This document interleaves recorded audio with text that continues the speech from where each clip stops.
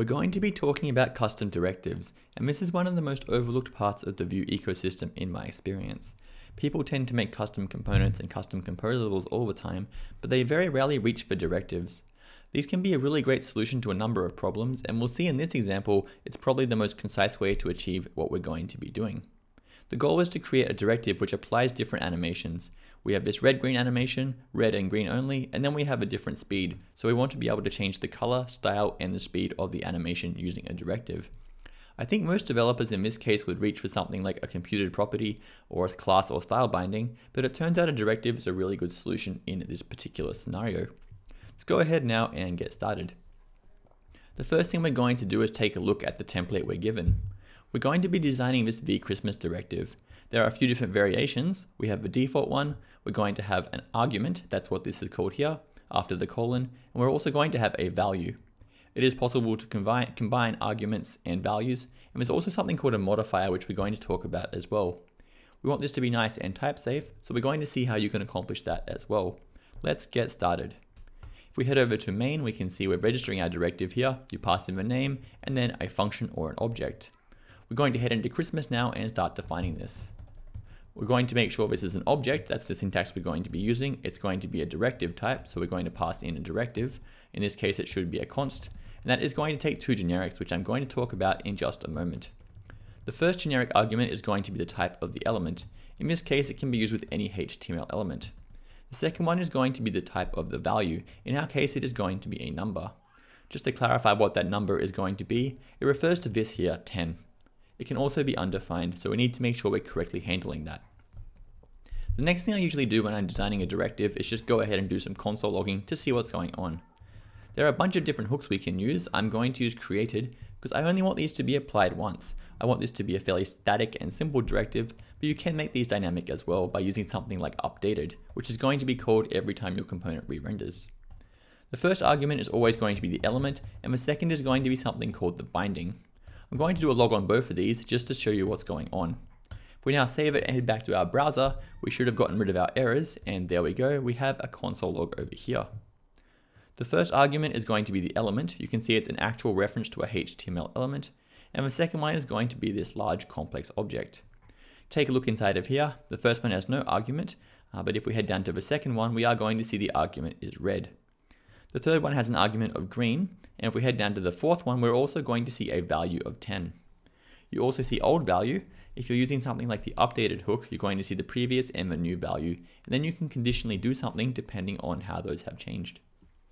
The next thing we're going to do is apply our class. So let's head back to our editor and do that. Heading back to the application, we have red and green. We also need to have a default class. Just to show you the styling, we have red, green, green, red. We have the Christmas text, and we have this cool animation. We're going to start off with these three classes, the default, green, and red. So if we head back to our directive, we can go ahead and do a conditional check. I'm going to see if an argument is provided.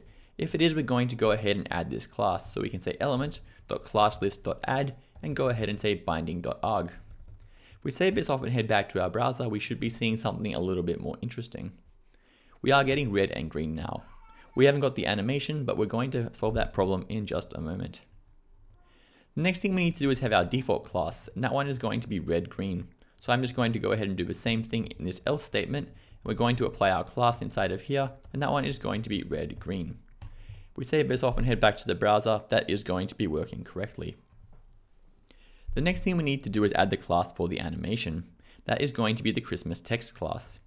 Let's go ahead and add that regardless, because we always want to have that default class. So we're just going to say classlist.add and pass in Christmas text. We save this off and head back to our browser. That should be our animation. And we can see all four of these are receiving the same animation. That is correct for the first three, but for the fourth one, we want to use the value and add a dynamic animation. So let's go ahead and do that. Just as a clarifier, we have binding here, and that is going to have value. And if there is a value, we're going to go ahead and apply that. The styling or the animation is done using this class down here.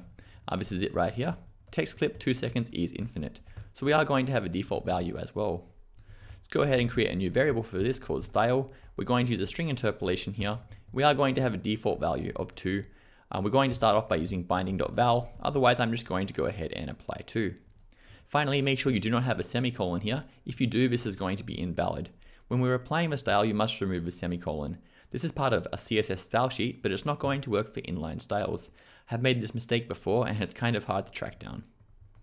Either way, now that we've done that, we can go ahead and apply our style by say l.style.animation and just go ahead and say style.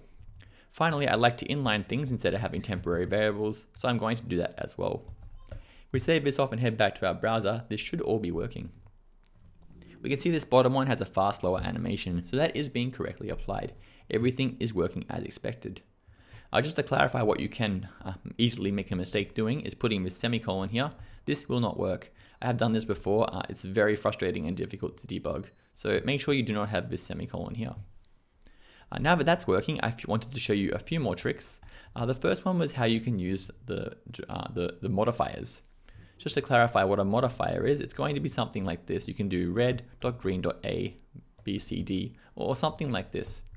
If we go ahead and head over to our directive, I am going to do another console log just to show you what's going on and do a console log on binding. We can go ahead and say modifiers, save this off and head back to the browser, and we should see something interesting. These are both going to be true. So you might think, how do you type this? These are actually already typed by default. These are always going to be true or false. So you can just see if they're present and see if they exist. If they do, it is always going to be a Boolean. So it is fairly straightforward to type safe or have type safety for your modifiers. That's most of the challenge completed. The last thing I wanted to talk about was how you might test this. And this is actually a very tricky one to test. People sometimes test their directives in isolation. This one's very simple and I don't see a ton of value in testing this in isolation. We really do need to write a proper test using something like Cypress or maybe Storybook.